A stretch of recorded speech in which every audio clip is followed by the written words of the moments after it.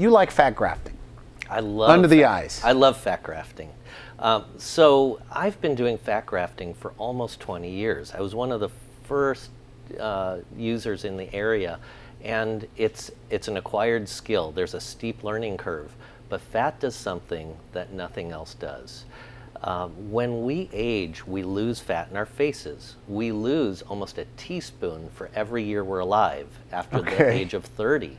And so we want to replace that back in terms of reshaping our face and getting that youthful look.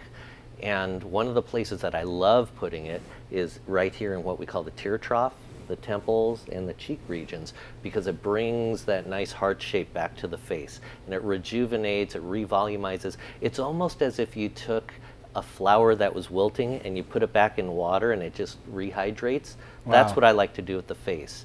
That's what fat grafting does.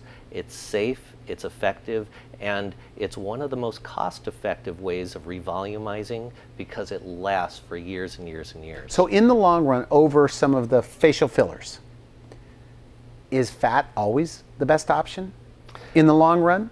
Randy, that's a question that could take me 3 hours to answer. Okay. The answer is that fillers are fantastic for some patients, but in the right patient, fat grafting holds the true answer to facial rejuvenation for the long, long, long future. And the reason why is because we lose fat in our faces as we age, and fat replaces the fat that we lose. And that stays there. So for those hollows, that fat, and it molds? Like a really nice little drape area? I have patients flying in from all over the country because they're looking for somebody that gets it. They see the pictures on our website and they go, I have that, and they've been for consultations and they don't get the right answer that they're looking for.